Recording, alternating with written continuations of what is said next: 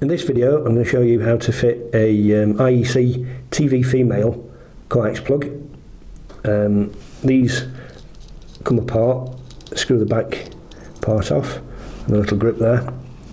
What you also need to do is just push down inside the plug and get this inner bit out, and there's a little grub screw there. So we'll cut the cable.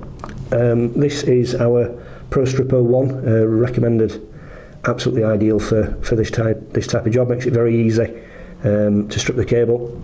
Check out our other video on how to set the calibration up on this, and simply rotate round the coax, and that strips off in two pieces, the inner and the outer jacket. And we just peel that off. Be very careful to watch for the fine pieces of wire. You don't want any of these pieces of wire touching the copper inner core, so it wants to be a nice clean plug, like so. Don't forget to pop these on before you fit the plug. I've done that several times. Now this grip fits that way, so the grip fits that way. The idea is that when you're tightening this collar up, the grip gets compressed and holds onto the outer jacket. And you might have to open the teeth on this slightly to get it on. So that goes over that way.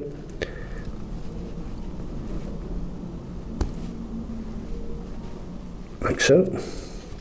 Check the plug, make sure none of this braiding's touching the inner.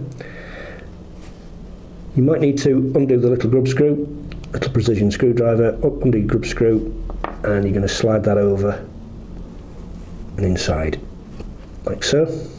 Hold that down and just tighten your grub screw.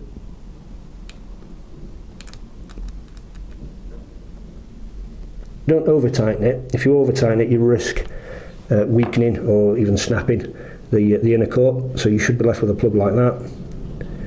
And get the rest of the plug, pass that over, bring that up and simply tighten it up, like so. And you'll see the teeth at the back there starting to grip onto this cable so the plug doesn't come off. And that is how you fit a Procon 34 female TV plug, or IEC plug as they're sometimes called.